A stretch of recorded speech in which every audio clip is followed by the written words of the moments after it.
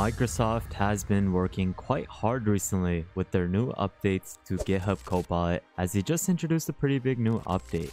And it seems like they are closing the gap between Cursor by improving their IDE even further with VS Code, where they have now implemented new features to make it as good as a competitor to Cursor, Windsurf, and many of the other IDEs that are out there.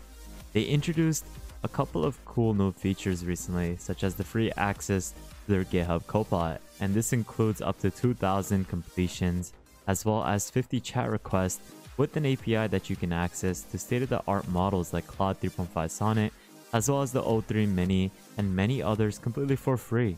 Then they introduced many new features to greatly improve the Copilot to function better and be your ideal coding workspace. And this is by introducing things like edits, you have auto validations, you have multi-file edits, and so much more. And just this past week, they introduced another big update, and this is essentially to tackle Cursor's agent mode by introducing their very own agent mode that is directly available in the Copilot chat. GitHub's Copilot new agent mode is something that's going to bring advanced automation to VS Code. So essentially, it's going to allow it to iterate on your own code, fix errors, suggest terminal commands, and analyze runtime issues with self-healing capabilities.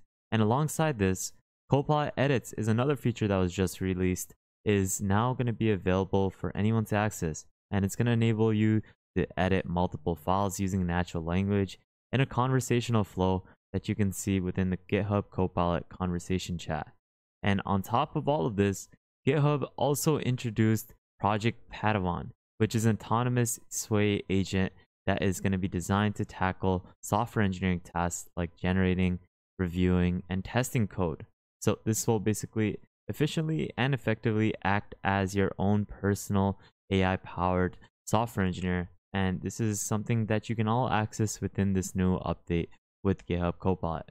Let me correct myself actually, because the Sway agent isn't something that is currently released, but it will be shipping soon this year. And it's essentially going to allow you to directly assign issues to GitHub Copilot. And you can see this with this current example showcasing how you can use any of the GitHub clients and have it produce fully tested pull requests with the Sway agent. And once the task is basically finished, the Copilot will then assign you or your coworkers the PR, and it works to resolve the feedbacks you add. And in a sense, it's something that will be like onboarding the Copilot as a contributor to your repository on GitHub and efficiently have all your tasks automated with this software engineer.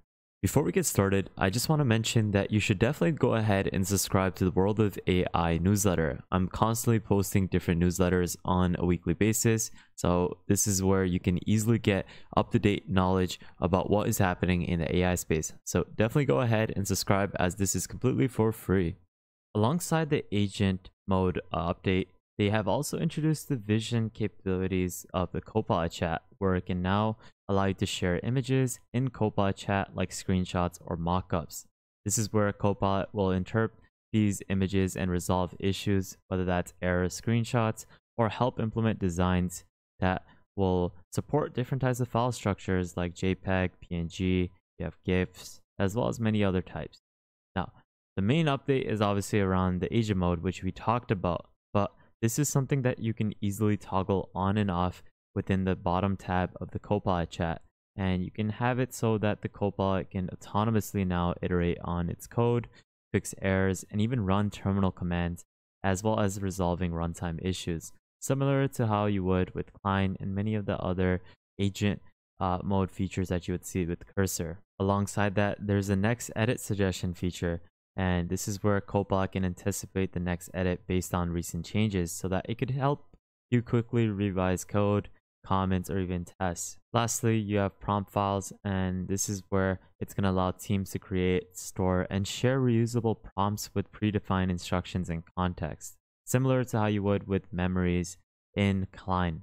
Now, there's also many other small features like the O3 Mini now being completely for free within GitHub Copilot, as well as many other small features that you can read through their blog post, as well as their changelog within Visual Studio Code, which describes all the details or to the updates further in detail. So if you're interested, definitely take a look at all these links in the description below. Now, first things first, you're going to need to make sure that you have Visual Studio Code Insiders installed. This is essentially a different version for you to access the experimental feature of the agent mode within GitHub Copilot. So make sure you have this version of Visual Studio Code installed.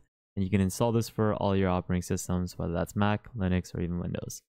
Then simply go ahead and open up the Insider VS Code and go over to the Extension tab and search up for GitHub Copilot and Copilot Chat. Make sure you have those two installed to the latest release. And then once that is done, you want to go ahead and create an account with GitHub. This is completely for free so that you can easily access GitHub Copilot Chat. And once you create an account, you can then open this up within Visual Studio Code Insider, and you'll see this button on the top right. Simply go ahead and log in, and then you'll be able to now access the free models like the O3 Mini, as well as Claude 3.5 Sonnet, and then you can also now access the new agent mode, which you can see over here. And this is only available with the Insider VS Code extension. Currently in agent mode, it is only going to allow you to use Claude 3.5 Sonnet and GPT-4 Omni, but it should do justice for you.